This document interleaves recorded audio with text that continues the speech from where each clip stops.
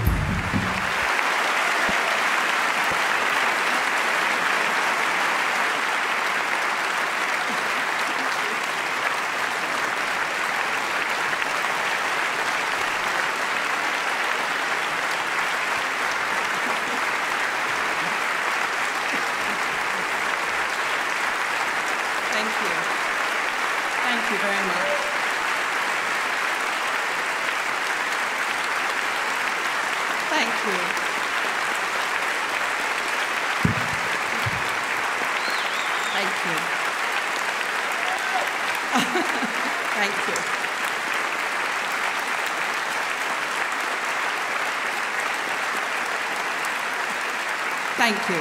Thank you.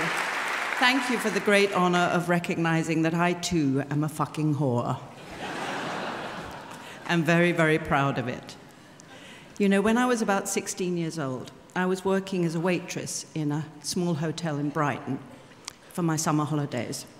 And in the daytime, I didn't have much to do. And needless to say, it was the summer in England, so it rained every day. So on one rainy afternoon, I was wandering past this little cinema, and I went in just to sort of get out of the rain, really. And it was one of those cinemas in England. I don't know if you have them in the rest of Europe, but in those days, you'd have these little cinemas where usually, you know, the art movies showed, as well as porn movies, and they smelt of urine and beer and tobacco. And I sat in this cinema. I think I was probably the only person there. And on the screen was Antonioni's L'Avventura. And it was such an amazing moment for me. It was such a revelation to realize what film could be. Because up to then, really, I'd only seen sort of third-run Hollywood movies, you know, in my local cinema. So it just absolutely transformed the landscape of what was possible in film for me. It was a seminal moment, and from that moment on, I've always loved and sought out and wanted to be in anything that seemed to me like a European film. On the screen, we saw one of the great fucking whores, Jeanne Moreau, Jeanne Moreau, Monica Vitti, Claudia Cardinale, Liv Ullmann, Hanna Schygulla, Melina Mercouri, Irene Papas, Claudia Cardinale.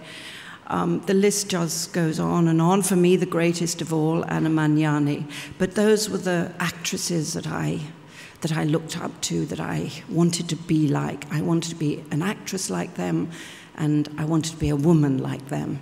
So I can't tell you how much this means to me. It's kind of the other end of the journey that for me began in that smelly little cinema watching L'Avventura.